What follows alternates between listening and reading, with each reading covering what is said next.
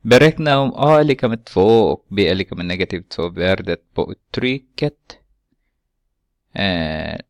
10 ab plus 15 a upphöjt till b, a upphöjt till 2b dividerat med 2ab plus 3ba. Före förenkling, efter förenkling.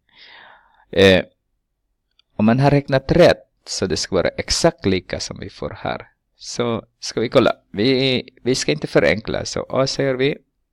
Så har vi 10 multiplicerat med 2 multiplicerat med negativ 2 plus 15 multiplicerat med 2 upphöjt till 2 multiplicerat med negativ 2 dividerat med 2 multiplicerat med 2 multiplicerat med negativ 2 plus 3 multiplicerat med negativ 2 multiplicerat med 2.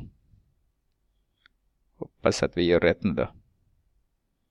Jag gör där nere. Okej. Jag är lika med. Vad blir det här? Negativ 4, negativ 40.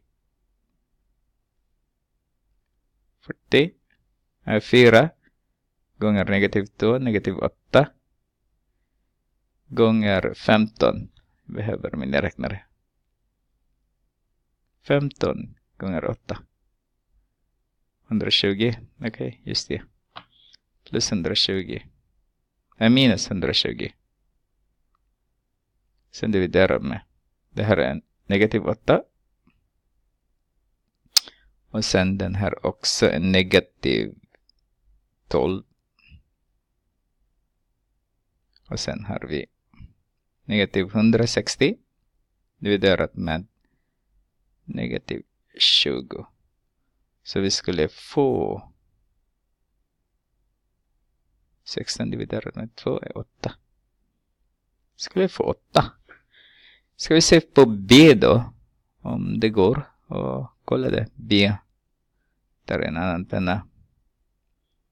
B. Ska vi förenkla först. Så 10 är samma sak som 5 gånger 2 gånger A gånger B. Och 15 är samma sak som 5 gånger 3 gånger A gånger A gånger B. Dividerat med 2.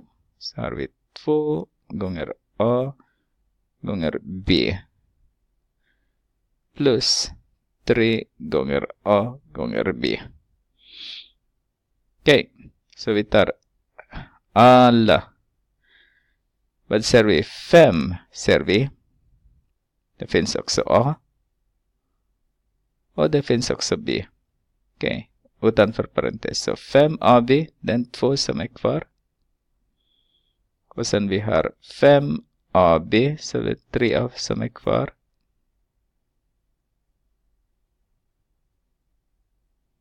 Och sen vi har AB här. AB. Och så har vi 2 plus 3. Aha. De är exakt lika. Och den här är 5AB. Jag såg där.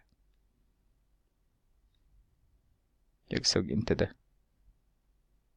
Alltså 2AB plus 3AB är 5. 5AB. 5AB. Täljaren och nämnaren är lika. Då blir det 1. Så har vi 2 plus 3A. Ska vi se nu. 2 plus 3 gånger 2. A är 2. Så 3 gånger 2 är 6 plus 2 är det 8. Och vi fick likadana. Så jag hoppas att vi har gjort rätt. Före förenkling och efter förenkling.